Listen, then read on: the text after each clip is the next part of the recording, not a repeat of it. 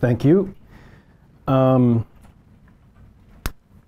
So, as Deb said, thanks for having me back again. I love speaking here. I love speaking in general. Even though it is a scary thing, as anything that is worthwhile in my opinion. So I guess that's a good thing. So I'm a landscape photographer. I live about an hour north in a town called Beacon in the beautiful Hudson Valley.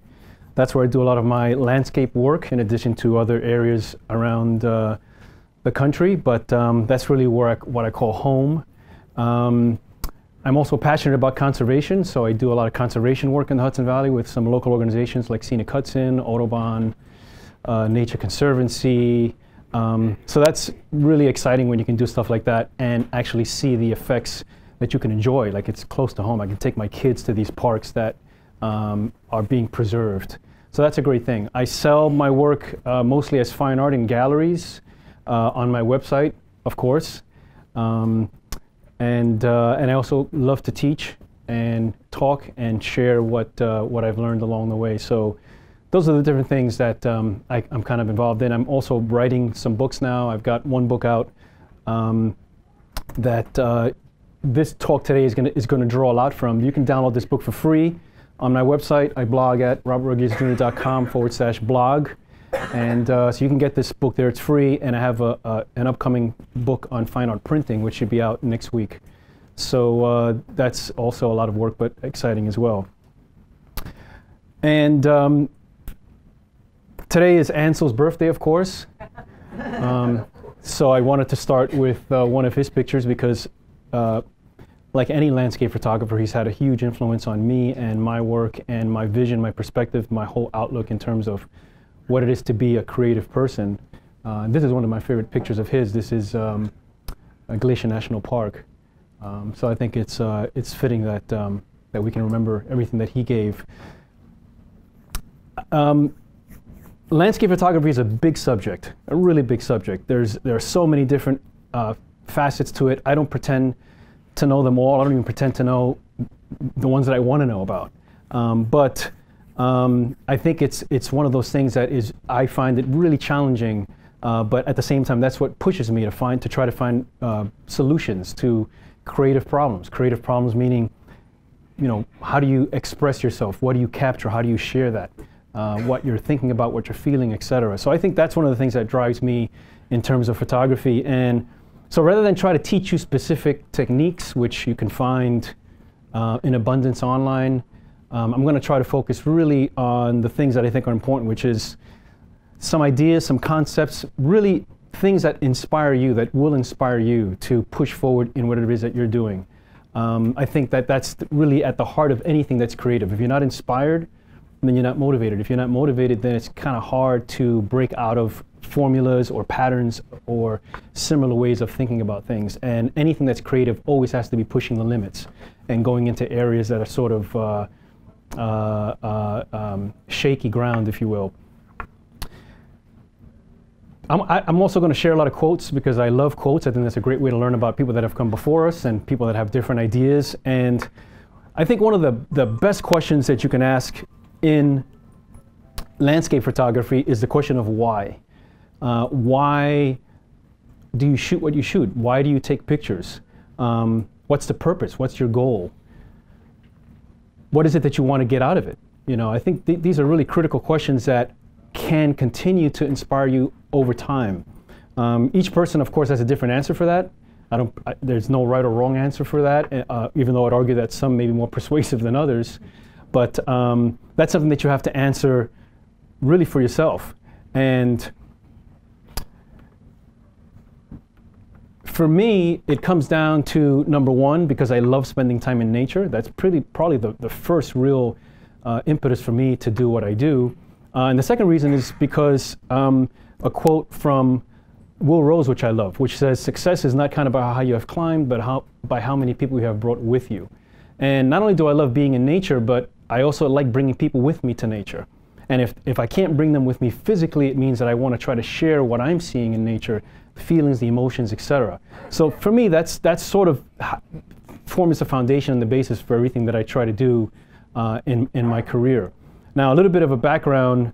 I've been shooting professionally for about 10 years now as a photographer. Before that, I was a music producer and arranger for about 15 years.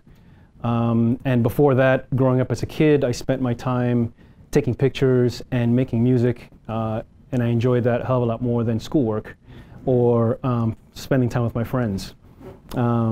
So that's sort of my background. How I got from music to photography is something I cannot delve into here because it's a long, convoluted story. But at the same time, there are a lot of similarities between music and photography. There are a lot of, in my personal life, I can definitely see how and why it happened. As I said, when I was a kid, I was always spending time outside. I grew up in the city, so the nature was sort of this amazing escape that I could experience whenever my parents took me camping.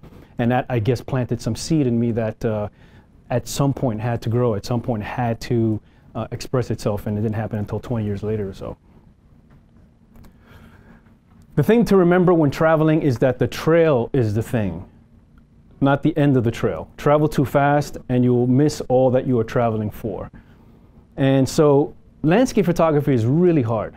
It's really, really difficult, which is, I guess, one of the reasons why I decided to become a photographer.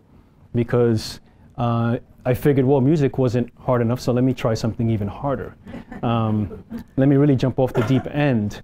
But in a sense, the whole mindset of, again, having to come up with solutions every day, meaning having to come up with something original and new, was something that I was used to already. So I wasn't afraid of that aspect of it. It was more a question of learning the medium, learning the language of photography, which I could understand visually, but of course I needed to understand it grammatically, if you will, in terms of borrowing a language metaphor, which means I needed to understand how to put it together. So that's what I'm going to try to talk about today. Now, when I first started shooting, I figured, well, let me go out someplace and take a picture. And if I find what I think is a really good picture, that'll express what I feel. And of course, my first attempts, or shall I say my first failures of many, didn't have really any opinion, didn't have any clarity, didn't have, it was really just a snapshot of reality. So I figured, well, maybe I should try a different location. So let me go somewhere else. Maybe I'll get better luck somewhere else. And of course, I had the same result. So I started to realize quickly from the beginning that it wasn't finding new locations that was the key. It was really what I was bringing to the equation, way of seeing. And it wasn't until I started to see that, to understand that then I started to appreciate what it was that I needed to focus on. What I needed to capture wasn't the landscape, but it was my interpretation of the landscape, what I thought of the landscape. And that's the only chance that I figured I would have to, of making something that was meaningful. So I figured, okay, well, if it's not tied to location, then I can really start shooting closer to home. And so I started exploring some of the landscapes in the Hudson Valley. And of course, again, I was met with the same sort of frustration and failure, which is trying to find the way to express how I was reacting to the landscape. So by focusing on things that were familiar and I was passionate about, I could then start to really explore what those things meant to me. And that's when I really started to understand that in order to photograph, you have to be intimately familiar with your subject, okay? The true journey of discovery consists in not in making new landscapes, but in having fresh eyes. A great quote by the novelist Marcel Proust. So I decided to focus on what I was passionate about. And so that led me to my first real insight, which was that the very best photographers that I was admiring, that I was looking at, were interpreting familiar landscapes. They weren't necessarily just shooting landscapes to show where they were, but they were using their own personality, their own personalities in the landscapes that they were shooting, and that was coming through the pictures. And I could see that because whenever I saw a different picture from a different photographer, I could fairly quickly recognize who had made the image. So again, I decided to go back to some of my familiar landscapes. This is up in Acadia, but now I had a different perspective. So now I was thinking about the subject, thinking about what it was that interested me, but again, I didn't have all the elements together. And so I started to develop, not on my own, but through research, through reading, through studying, this thing that we call vision, which is basically how to put all the different elements together in a photograph so that then you start to evoke something that the viewer can sort of derive from what you're showing them. Okay, so that was really the first breakthrough that I had, which was putting the elements together. And some of these elements you see here, light, color, composition, et cetera, et cetera. So I started to come back again closer to home. This is in the Hudson Valley. And second insight was that I didn't really want to make landscapes of photographs of familiar landscapes. I wanted to share what it was that I was experiencing and that I thought many others were taking for granted, because this was, again, close to home, close to where I lived, and I wanted to try to find a different way of expressing, of showing things so that people could really appreciate the things that I was appreciating. So to be successful at that, I realized that there's two things that I needed to do. One was I needed to make images that were based on reality but not of reality. And what I mean by that is that I needed to interpret the images. I didn't want to make images that people could see for themselves. I wanted to make images that were interpreted through what I found interesting about them. So whether I was expressing serenity and beauty in an image like this, okay, or whether I was expressing, for example, a path or a journey, I started to understand this language that I needed to learn. And this language had to do with things like composition, with light, with form, with color, with mood and drama, and especially with allegory. And allegory is a thing that I'll come back to in the future, which is this idea of showing symbols in photographs that will represent other things, something that painters did very well.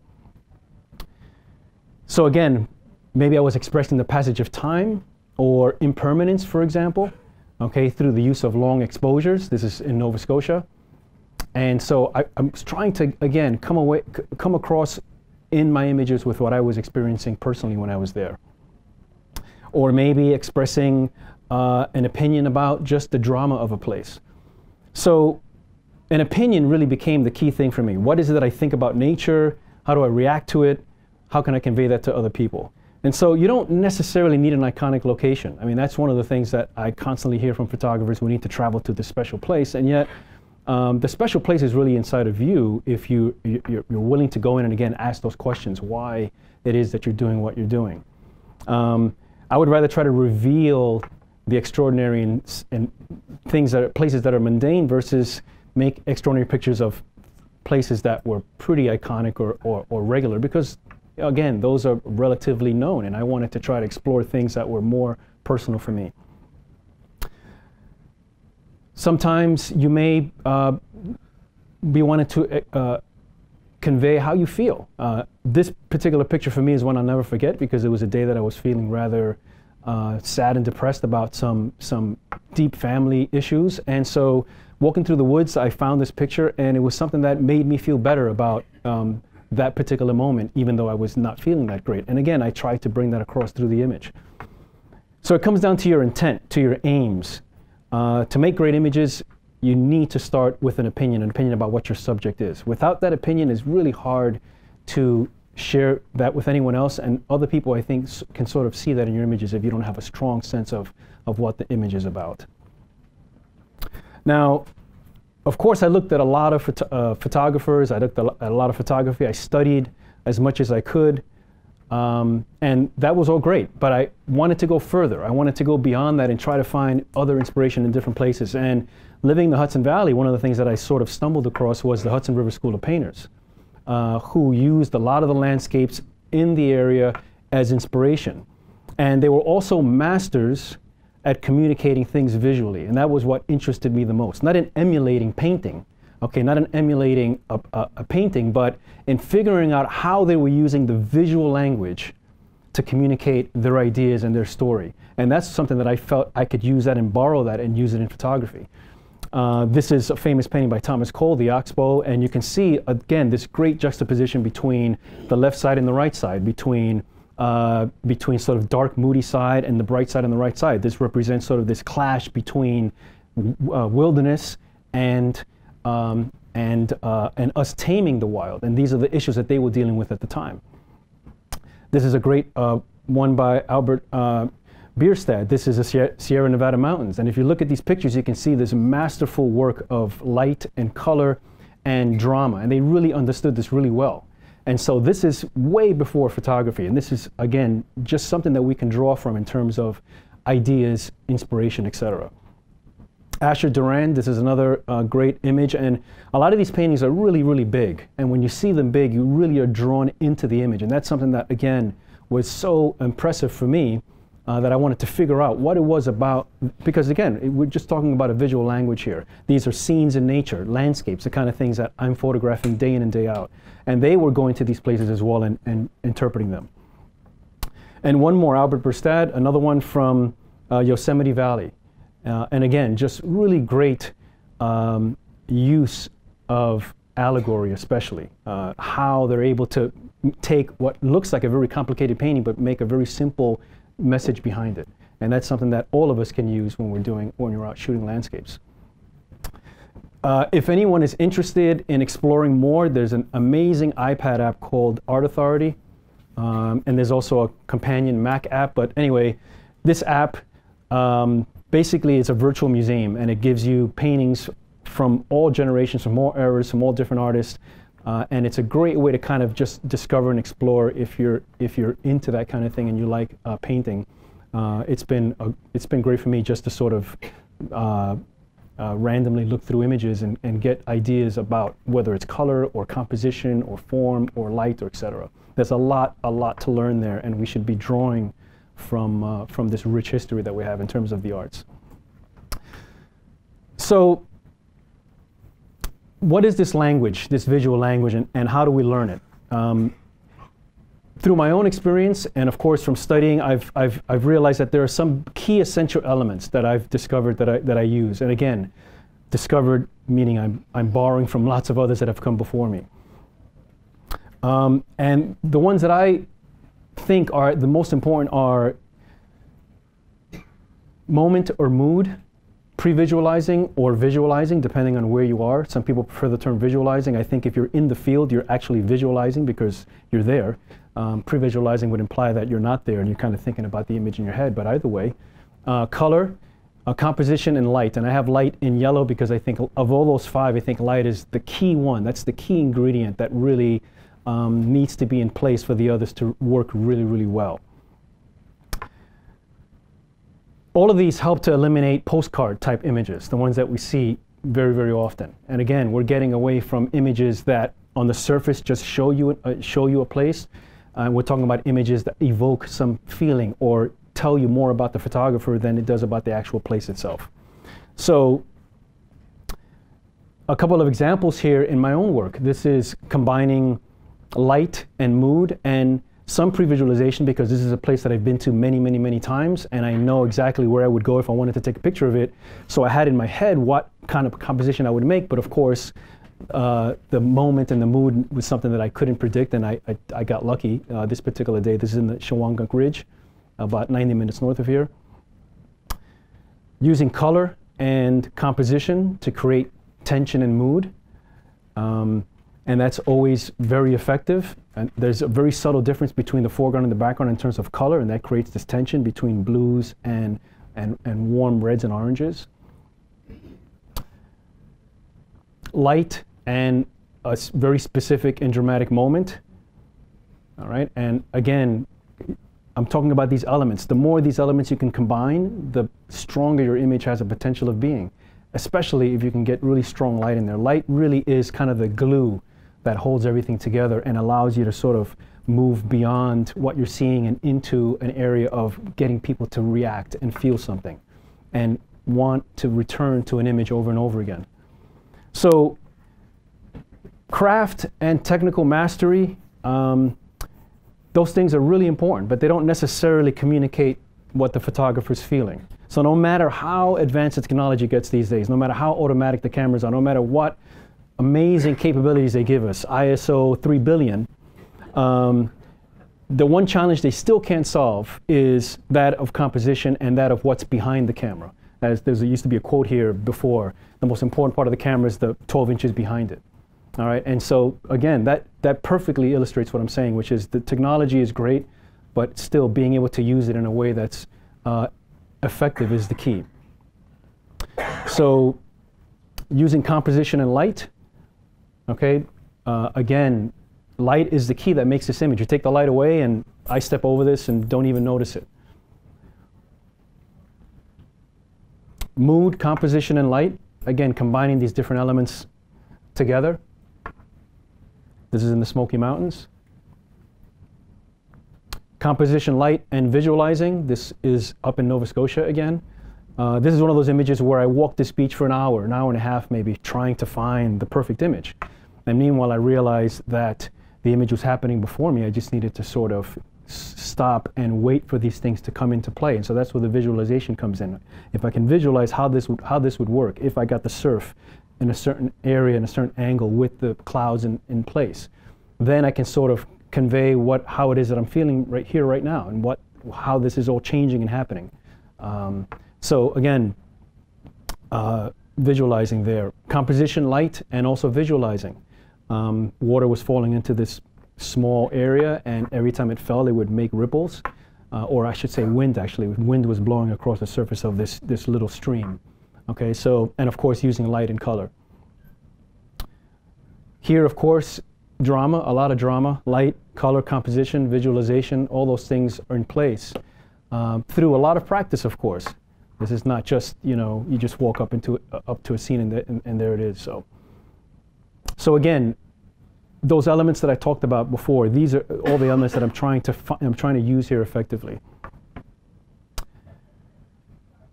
Now, all these essential qualities really define what I look for in a photograph, what I'm trying to find in terms of putting an image together. They help to convey how I feel about nature, my passion for sharing something that I find worth getting up every day for. That's my personal approach. That's the kind of thing that gets me up. That's the thing that gets me to go out when it snows 12 inches, because I want to go out and see what this landscape looks like. And many of these many of these ideas, meaning getting beyond the small details but looking at the overall picture, is something that I've been studying recently, which is called a Gestalt theory, which says that the whole is greater than the sum of the parts. We've heard that before in advertising, but that when you look beyond just the individual parts, then it becomes something more than what it is. Symbology, allegory. So that led me to the third insight, which the third insight is that in order to make all these elements work together, they need to be as simple as possible. And that really gets to the heart of any message, which is the simpler you make a message, the easier it is for the person who's receiving it to understand it. And the simplest way of conveying something is usually the most effective. And it's also very synonymous with beauty. Things that we see as beautiful are often things that we see as simple, and vice versa. So whether it's framing using musical ideas, as a musician, I borrow a lot of ideas in music. I use a lot of ideas in music when I'm out taking pictures, when I'm out photographing. I look for rhythm, ways that keep the eye moving through an image in a rhythmic pattern, but one that is pleasing, because that's something that I used to work at in music over and over again. There's great music and there's not so great music. What makes great music is the same thing we can use here. Light and rhythm, leading the eye and creating just enough subtle tension. There's a very subtle relationship between the trees that are perfectly straight and the ones that are curved, because there's only two that are curved, the one on the far right and the one on the left. And again, a lot of it is adapting and to changing situation. I didn't imagine this in my head. I was walking through the woods and there were these trees, and I tried to find a way to make them more interesting than just trees standing in a field. And again, by practicing these ideas of using the elements together, it's helped me to improve in what I'm trying to do. Simplicity is about subtracting the obvious and adding the meaningful. This is one of my favorite quotes, because that really is what simplicity is all about. It's just enough to make the image meaningful and no more. Or as Confucius would say, life is really simple, but we insist on making it complicated.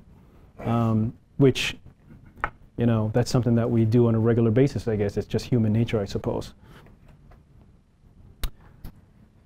Now, one of the interesting things is that painters move from a blank canvas, so they're starting with absolute simplicity or the best simplicity, and they add things to it. Landscape photographers actually start in the opposite direction, and specifically landscape photographers, because we are faced with so much chaos all the time. And so subtracting things is really, really critical, and we have to go in reverse. And I guess one of the key things is knowing when to stop, so that you haven't subtracted so much that you've removed what is that's meaningful. That's why that quote before is to me so important. Subtract what you don't need, keep what's meaningful.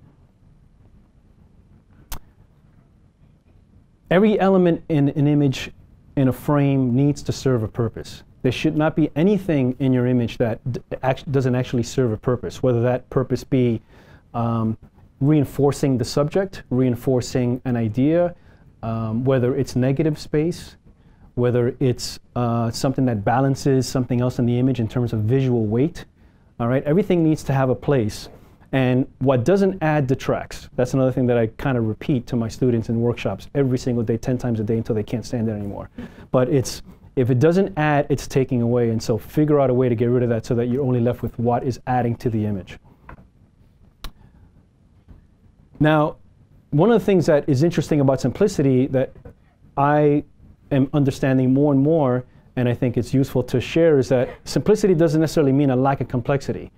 Doesn't mean that an image should lack complexity. What it means is that it should be simple in its message, and it should have control over the medium. So as a musical example, for instance, we all know, I think we'd all agree that Beethoven's Fifth Symphony is, or I should say, Mary Had a Little Lamb is much simpler than Beethoven's Fifth Symphony, but we would never confuse one with the other in terms of which is a greater piece of work. And that's because Beethoven knew exactly what to do with the complexity to make it simple. And all great artists do that. And I think that's a really important thing to realize, is that simplicity is beauty, but that doesn't necessarily mean simple in terms of the art form. We can make it complex, it just needs to be simple in what the message is.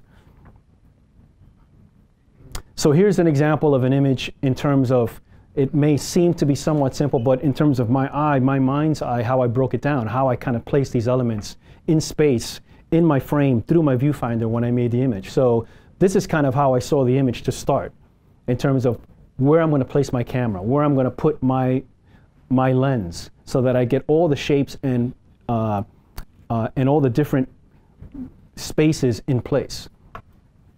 And so for instance, number one, which is the subject, that's the big rock on top, balances with number two, the bottom left.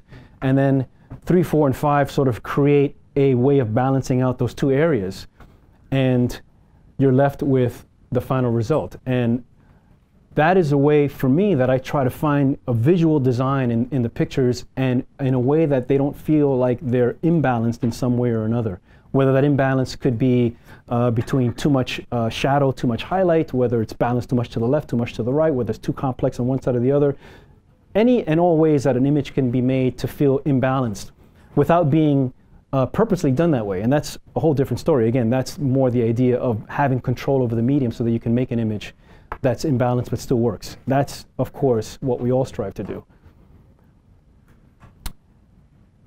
Now, improvising in the field is one of those things that is also very valuable, especially in landscapes, because we're at the mercy of pretty much everything. Assuming that you know what your camera is going to do, everything else you don't. You don't know what the weather's going to do, you don't know what anything's going to do. So when I studied jazz in school, that's one of the great things that I learned, which is to kind of be on my toes all the time. This is a perfect example, because this was the image that I wanted to make. This was the image that in my heart I had that I wanted to make, and yet it wasn't the image that I wound up with. Watch very carefully. That's the part of the image that actually attracted me, that I thought was stronger, that I thought was more interesting. And this isn't a crop. Okay, I reframed, meaning I changed lenses, put a long lens on, and composed that image by itself. So that's the image that I wound up with. But being able to find that and to adapt to that in the field was, I think, key for me to make that image. Now, of course, you can crop. There's no reason why you can't crop.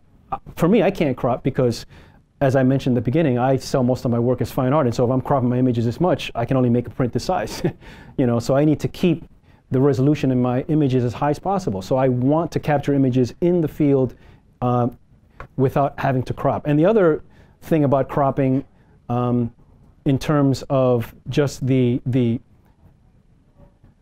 the approach to photography is that if you're cropping, then you're not seeing that in the field. And I think you're always going to be a better photographer when you can identify the images in your eye through your viewfinder before you crop.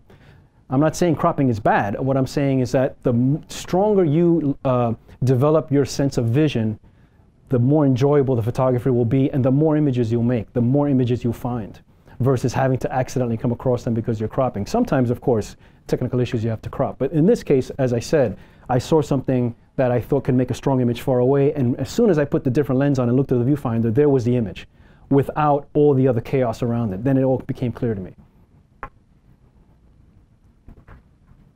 Again, using simplicity, this is another one of those images where I just extracted what Ansel would say, extract versus abstract, because he liked this idea of we're extracting just a piece of the landscape out of what our whole field of vision sees, and making it as simple as possible. Same thing again, simple in the sense of what the image conveys. It might seem complicated, but there's just very simple lines and very simple shapes. Again, trying to keep the ideas as simple as possible. One single color, simple shapes, repeating patterns.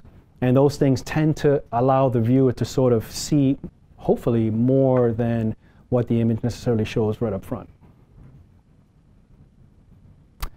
Sometimes I use long exposures to remove distracting elements. For example, water. If I don't want waves, I want water to be very smooth and natural, very smooth and sort of almost like glass. Same thing with clouds.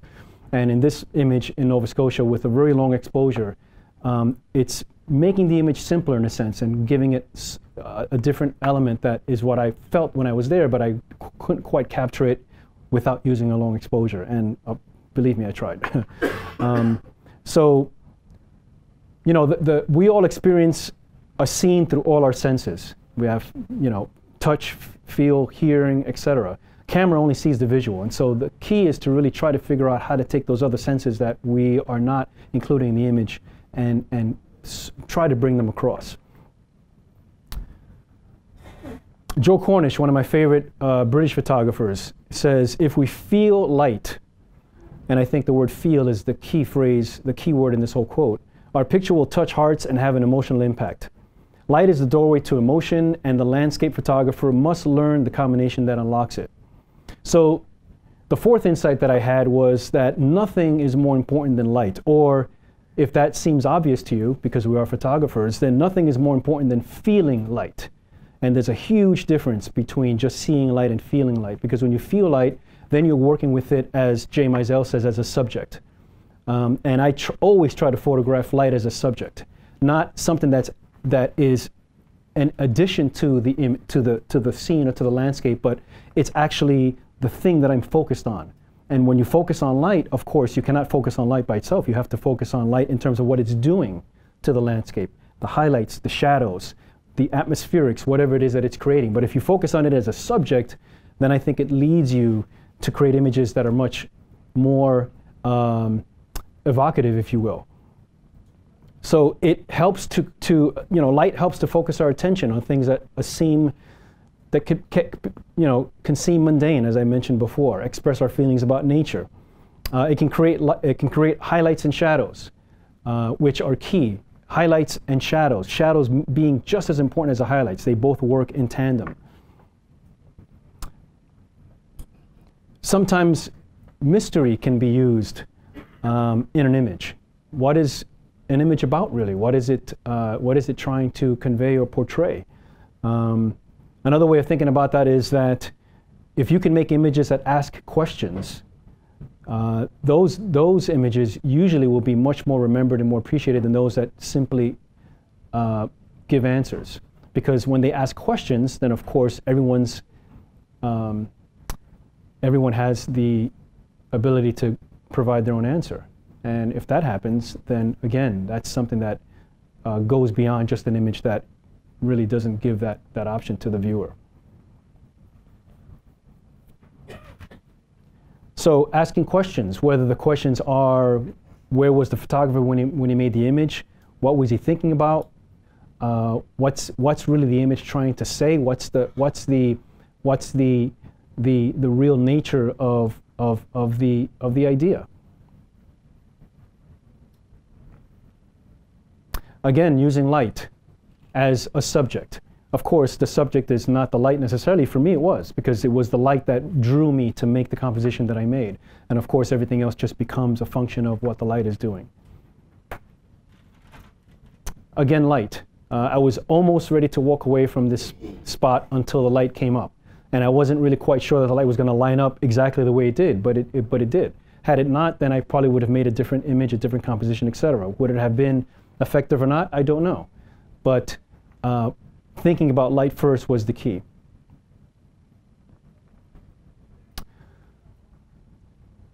The fifth insight that I had, or am still having, is that failure is an opportunity, because there are lots of failures. It seems like there's more failure than anything else. Bill Cosby said, in order to succeed, your desire for success should be greater than your fear of failure.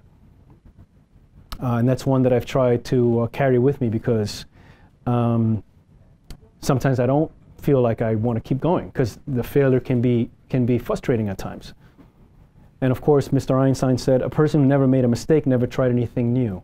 And if you have that inspiration, if you have that motivation to continue to try to make new things, then you can get past the failures. Now, as I mentioned before, I failed a lot. Whether it was lack of a subject, lack of a clear subject matter, or whether it was poor composition, whether it was sort of not using light properly, or whether it was lack of focus, not knowing how to use my camera properly. I failed a lot. Matter of fact, I made this. And this is just a fraction of my failures. But it means to me that even though I failed, I can continue to move forward, because there are always the bright spots. There are always the bright moments. There are always the breakthroughs. And those are the ones that really make every single effort worth it. So the sixth insight is that time and practice are really essential to success. Time and practice. If you're waiting for the perfect time, for the perfect weather, for the perfect season, if you're waiting for whatever it is that you think is going to give you the best conditions to get out and make pictures, then you're not really making a habit of getting lucky. And I'm going to talk about luck a little bit later. You know, that really isn't the goal.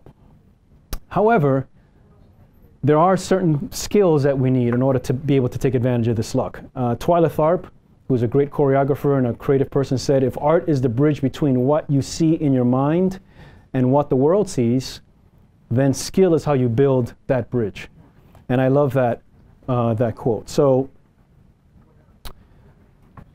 practice is key, which is why familiar landscapes are so valuable, which is why I always promote shooting things that are close to home, things that you can get to easily, because it allows you to practice these concepts over and over and over again, and really get at the essence of what good pictures are about. Knowledge is great, but practical knowledge is even better. So in the book, I go over about 10 things that I feel are really good investments. And I use the word investments because some of these things are things you can buy, but investment is a better term, because an investment means that you're investing into something that's going to give you a return over time.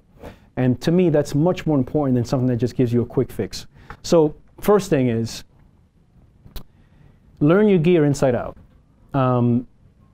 Master the tools so they become an extension of your mind. Now, this might be easier said than done, of course, but it's really critical that if you don't know what the gear can and can't do, and understand how to take advantage of that, then it's going to be hard to even think about any of the stuff that I've spoken about before, because you're going to be stuck in this stage. And it's so hard to do that when we're buying new stuff all the time. At least I would like to be buying new stuff all the time, but I'm not. But that's a key thing. So really have to focus on learning the gear inside out. That's something that I really worked on at the beginning, to the point where the gear that I have, I mean, I can pretty much put a lens on and turn it to the right focal length before I even know before I even put the camera to my eye, because I know what the field of view is going to be. And that's because I've practiced and shot and used that so many times. I can reach into my bag and grab a lens without even looking at it and knowing exactly what the lens is. I don't have that many lenses, but nonetheless, I know, okay, this is a scene, that's the lens I need for that. This is a scene, that's the lens I need for that. This is the composition I want, that's what I need to do. And that just comes from practice. But once you get there, boy, that opens up a whole new world, because now you're not thinking about that anymore. And of course, our brains are limited and we're dysfunctional. We're always in the field thinking about lots of different things, looking at lots of different things.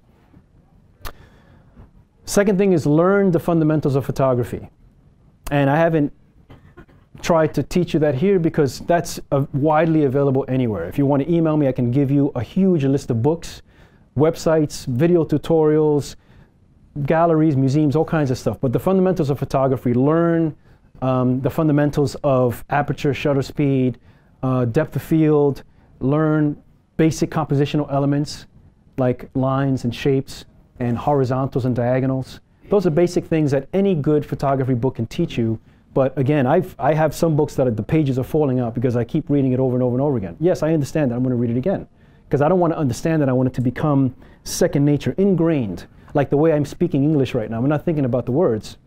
When I went to France 2 weeks ago and I had to speak French, it was a disaster because I was thinking about every single thing. And that's when I realized, wow, how important it is to know a language, whether that be a visual language or a spoken language, so that you don't have to think about it. And that's really critical for any photographer, especially landscape photography. One quick quote, Twyla Tharp says, in order to think outside the box, you have to start with a box. And so that's where the fundamentals begin. Learn your rule of thirds inside out, and then you can break all the rules you want. Number 3, a couple of practical things. Quality tripod, lenses and filters in a backpack. Notice I didn't mention camera bodies because lenses are always more valuable than camera bodies. You're going to get more quality, more long-term benefit out of a lens than you will out of a body. And so I always try to make sure that students are realizing that when you're spending your money and looking at what to invest in, make sure that you're really matching up your lenses to get the optics. I mean, you're taking pictures. The optics is what's going to capture the scene. Okay. Quality tripod, obviously, so many students show up with tripods that they think they've saved money on or got a good deal on. I hear stories all the time. I'm partial to Manfrotto, but Manfrotto Agitzo, I bought mine 8 years ago. It's been a walking stick, it's been a weapon, it's been a crutch in the ice, it's been everything, and it still works, it's still functioning. It's a carbon fiber, the best I could buy at the time. My wife almost killed me, but now it's like a friend. And a good backpack. If you're not comfortable in the field, I'm a huge advocate of comfort in the field, not because I don't like to suffer. Believe me, I suffer plenty when you're out there hiking and enduring whether it's heat or cold or what have you. But if you're comfortable with your stuff, not only comfortable with your backpack, but being able to get stuff out of your backpack. As I said, in nature, you never know what's going to happen. And once I struggle with the zipper once, and I lose a picture because I can't get it open, that's it. Bag is in the garbage. Because it should be something that's functional, that helps and aids you. And I'll talk about what I recommend later. Quality apparel, again, if you're not comfortable in the field, doing, again, nature photography, good boots, good outerwear, base layers, rain gear. I buy the best up front and it lasts me forever. Like my wife loves me because I never buy clothes. Because the stuff that I bought 10 years ago just lasts. If you pay $100 for that Patagonia base layer, it'll last a long time. So these are just kind of the things that I notice that have really played a difference for me just in some practical things. Now, on to some things that are less practical, but I think much more important is inspiration and education. And this is something that I am daily working on, which is learning as much as I can about everything having to do with what I'm trying to do in my art. And it's not just photography, it's everything. Everything that you put into taking a picture is a function of who you are as a person. If you're a happy, disgruntled person, that's probably going to come across in your pictures. If you're a happy, positive person, that's probably going to come across as well. So reading lots of books, looking at other art, photography and non-photography, working on projects, because projects make you focus. They make you focus on a very specific sort of idea, and that keeps you from straying onto different things and different, just sort of going out randomly and shooting, which that's fun for a little while, but then after a while you totally focus, and it's hard to measure your progress as well when you're kind of shooting randomly that way. And of course, workshops is another great way, not necessarily because I teach workshops, but because I see it all the time. I can't tell you how many times I get students that come on a 5-day workshop And after their 5 days, not only are they much more confident about their work, but their work has improved because they've spent literally almost 24 hours a day for 5 days in a row thinking about nothing but their photography. And that focused and very concentrated attention to one thing really makes a huge difference versus, even myself now, when I only go out and shoot, a couple of times a week at best if I have a good week. If you're so inclined, printing your work is another useful way to improve your work. It helps to refine your vision because when you're seeing your work in printed form, there's something about seeing it that is different from seeing it on a computer screen. It puts it into the real physical world, something that that we sort of have more of a reaction to, I would say. It gives you better appreciation of your work, whether it's good or bad, either way. If it's not that good, you'll know it even more so. And if it's good, you'll know it even more so. It's a physical object you can hold. And I think it makes what you're doing more tangible. And I think we're so often we're out in the field and we're taking pictures and everything is so sort of ephemeral. We don't really know what it is, especially now with digital. I mean, even with film, we had something that we pulled out of the camera, a film roll. Now it's zeros and ones. So when you print, it really is something that you can, you're creating something that's real. And to me, that's had a huge impact on what I do. Physical health and mindfulness. These are two big topics that I teach whole workshops on mindfulness up at the Omega Institute. And it is nothing to do with religion or anything like that. It's really a function of being where you are when you're there. It's like wherever you go, there you are. It's that phrase. And so I find that when you're not distracted, when you can focus on what's happening in front of you instead of what you would like to happen, to me, I find that that's a great way to get lucky. I always get lucky when I pay attention to what's actually happening. Gear has very little bearing on whether an image is successful or not. What has the most success is your attentiveness to what's going on, especially, again, as I said, if you're doing landscapes, because things change in an instant, in a second. And as far as physical health, doesn't matter your age, doesn't matter what condition you're in. I just mean trying to stay as healthy as possible because it just makes, again, the act that much more enjoyable. I go out with 20-year-olds, 30-year-olds, 70-year-olds, 80-year-olds, and they just seem so happy because they can get out there and experience that. And I just think that when your mind is clear, there's a strong connection and lots of research between the mind and the body. When your mind is clear because you feel good, then you can be more creative, I believe. And finally, time and luck. That's the last best investment, and especially time. That's probably the best investment that you could ever make. Being out there, spending lots of time out there. As for luck, there's two definitions that I like. One is, luck is what happens when preparation meets opportunity, by the great philosopher Seneca. And Waldo Emerson said, good luck is another name for tenacity of purpose. And if it's one thing, I'm tenacious because I just keep at it. And I think I'm nuts for keeping at it, but I just keep doing it because I just feel that the more you do it, the better chance you have of getting lucky. And it does, in fact, work. So a little bit about what I'm using, so that just to talk a little bit about technical. I've used different cameras over the years, but this is my main set. When I look at this picture right here, it strikes a chord emotionally with me. Why? Because this is what I've had in my bag, on my body for the last 6-7 years, constantly. So it's like my friend. This is a Canon 1DS Mark III with a 1740 lens. Next to it is a 70-200 2.8 lens, and next to that is a 24-105 Canon lens. All L lenses, all weather sealed. And then I use a polarizer and a couple of Lee ND grads. What I left out of this picture was I also have a couple of just regular ND filters that I put on the camera for long exposures. And for some reason I couldn't find them. I think my son took them because he's also taking pictures. That's another story. But this is my main kit, and I know this camera inside out. I can. As a matter of fact, I actually have shot this camera without the LCD working. I went out one time to do a project for Scenic Hudson, and lo and behold, I thought the camera was dead because the LCD wasn't giving me any readout after I took a picture. But when I hit the I forget exactly how I could tell that it was working. Well, actually, I didn't know. I would hit the shutter button, and I would get a click that it took a picture, but I wouldn't get a readout. I hit the play button, couldn't see anything. And I needed to do the job that I was, I had traveled an hour. So I just kept taking pictures. And I just went on the, just instinct, making sure I had the right exposure setting. The exposure meter was working, I'm sorry. And when I got home, all the pictures were there. So that actually gave me a really great idea, because now when students come on my workshops, on one day I have every student tape an index card over the back of their camera and go out and take pictures for an hour. Okay, and you'd be surprised at how people run around like they've lost their sense of balance, because they can't look at their camera to see whether the picture worked or not. And I'm saying, no. The only way to tell if a picture worked is what you see with your eye, what it looks like through the viewfinder. Okay, you may mess up the exposures, but I'm not concerned about exposure. I'm concerned about composition. I'm concerned about capturing the essence of what you're seeing. Exposure, you can learn that fairly easily.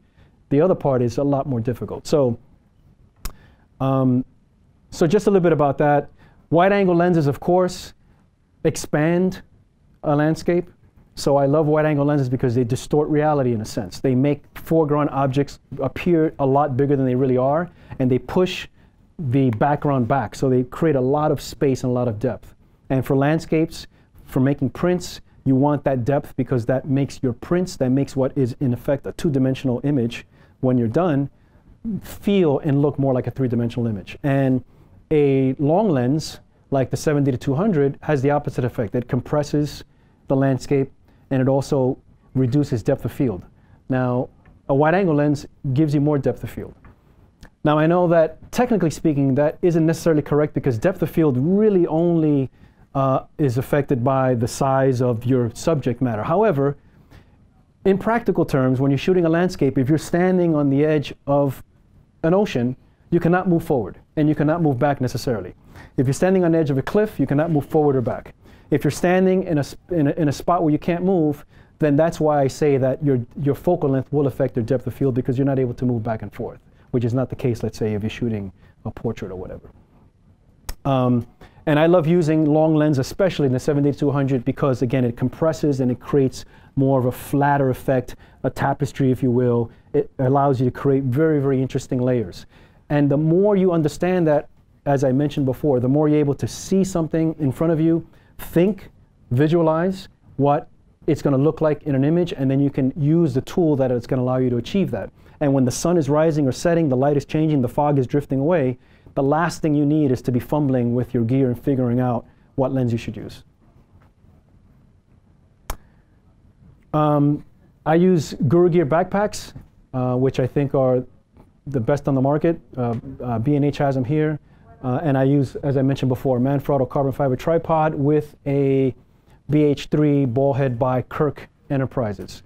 I've had it for years. As I said, it's been underwater, above water, it's been everywhere, and it still works great. It's an investment I made, and I don't see myself getting a new one anytime soon. And again, the bag is very comfortable, very easy to get stuff in and out of. So that's pretty much it. I mean, I throw that on my back, I'm out the door. As far as printing, I've given lots of talks here on printing. I use Canon and Epson printers. I'm a Canson Infinity ambassador, which means that I help Canson Infinity with product development and promoting their papers and coming up with different ideas. Canson is a paper company based in France. I mentioned before that I have a book coming out next week, so I just wanted to mention that real quick, a digital fine art printing guide, which will be available in ebook form.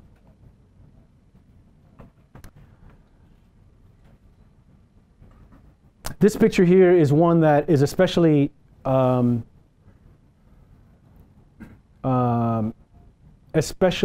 important for me, because it's a picture that I probably couldn't have made when I first started shooting, because it involved a lot of the things that I talked about, whether it was being in decent physical condition to get to the spot, waiting and being present for things to happen, because again, you constantly want to move somewhere else and you're thinking about what's going on over there, But I decided to wait and to just kind of wait to see what would happen, and this fog rolled in and out. When I got here, I couldn't see anything at all. It was just completely fogged out, but slowly but surely things changed.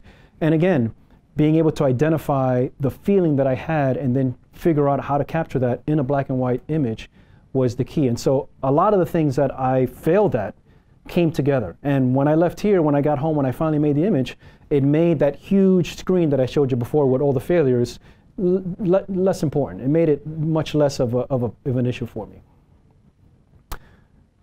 So I can go back now, and this is close to home. This is, I mean, I basically live right here. I mean, this is 2 miles from my house. I know this spot very, very well. And because I go there over and over again, I can go and kind of sit there and relax and figure out how it is that I want to interpret it, and constantly make different interpretations of the same exact scene, and I hope, again, show a different character. So whether it's a summer scene like this with a long exposure, whether it's a very cold and surreal kind of image, which almost makes it feel like it's not where it was before, whether it's in different kind of light, okay, different rock formations, this is high tide, the other one was low tide, or whether it's putting the subject off of the actual landscape and onto what's happening, and happening only in this particular moment in time, because this is not going to be there. This is constantly changing. Matter of fact, I went back the next day and that chunk of ice was gone because the tides, etc. So again, being familiar allows you to really explore something, whether that something is an idea, whether it's an actual place in a landscape, whether it's a feeling that you have, whether it's a project, etc. It allows you to focus and get your message across. And I think the whole thing that I want you to take away from this presentation is that it's about what you have to say. And if it's not about what you have to say, then I don't think anyone's interested, because there's tons and tons of stuff online about what people, you know, putting images out with no apparent underlying story. But people want to hear what you have to say. This following image is one that took me about 2 years to make, because again, this is in the Hudson Valley where I live. And boy, after about 10, 12, 14 tries, I was not going to get this done because something was wrong. The conditions, the light, et cetera, it just wasn't coming together until finally one day, one morning, it came together. And lo and behold, after I made something that I was very happy with, then I started getting luckier because I started going up there more often after that. And so I was able to make a different interpretation of the same place, the same scene, but a different feel. A different one with different conditions and different light and different subject matter. Or again, a different one from a different angle, and discovering what it is that I like about this place so much and how to interpret it in a different way. So I just want to leave you with one last slide, and that's my favorite slide, which is the slide of my son, because David Ward said that a childlike sense of wonder is the one factor that links all expressive photography. And Picasso said, every child is an artist. The problem is how to remain an artist once he grows up. And I think that's the key thing. Children are infinitely curious about everything. They have a sense of awe and wonder about everything, and we grow up and somehow that disappears. And when that disappears, I think it takes a lot of the creative juices, if you will, that we all have, I believe we all have, away from us. And so we have to find a way to keep that. And finally, one last quote by the master himself. No man has the right to dictate what other men should perceive, create, or produce, but all should be encouraged to reveal themselves, their perceptions and emotions, and to build confidence in the creative spirit. So that quote is for all of you to go out there and do what you think is right for you and what makes you happy, because I think that's something that we should all be striving to do. Find my workshops at my website, robertrodriguezjr.com/workshops. You can also read my blog for constant stuff like this. And feel free at any time to ask questions or email me about anything you might need, because if I can, I will answer your questions. All right, thanks very much. Whether you're a hobbyist or a professional, B&H has the answers to your questions. Experience a world of technology at our New York City Superstore. Connect with us online or give us a call. Our staff of experts is happy to help.